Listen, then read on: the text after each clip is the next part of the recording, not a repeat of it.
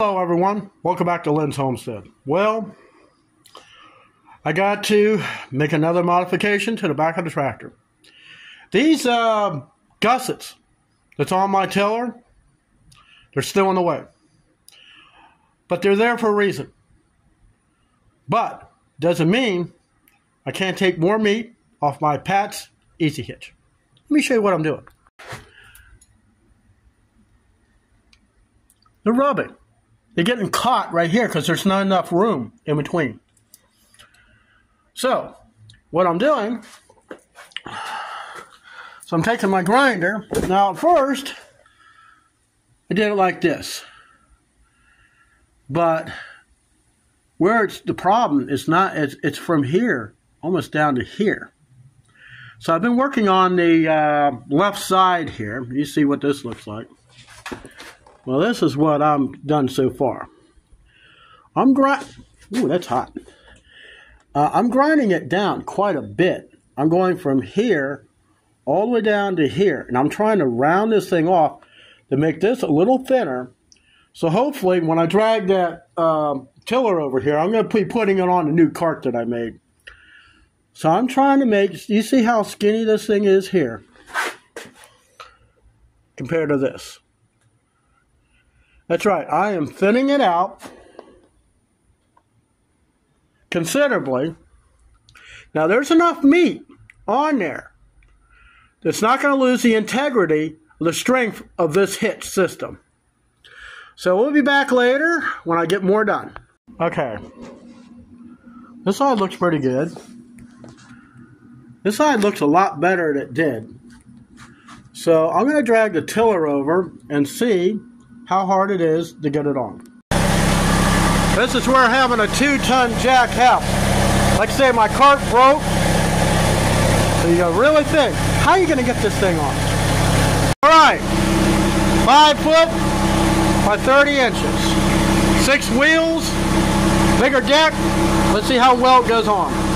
As you can see, with the 4 legs, it gives me a greater support. So that way I can get the feet or the slide to sit in the middle of the platform.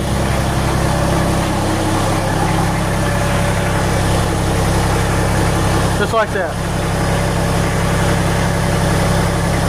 Now try not to use the landing gear, that seems to complicate things. So now, see the clearance I have there. I got a lot more clearance on this side. So, let's see. Lowering this thing down.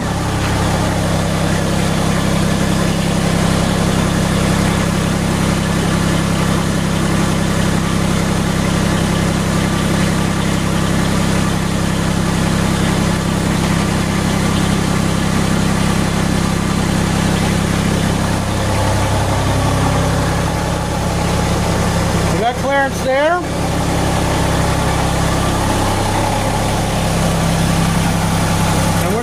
Tight in there. Not much, but a lot better what it is. I'll have to take more meat off this. So, let me, boy, it's hot out here.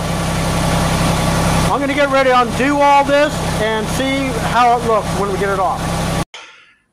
It will tilt forwards. Now, I know I got to take more meat off this one. It's still too thick. I got that one thinned out over here. See how thin that is? I need to do the same thing with this. See, that's kind of tapered, whereas I got that one almost straight.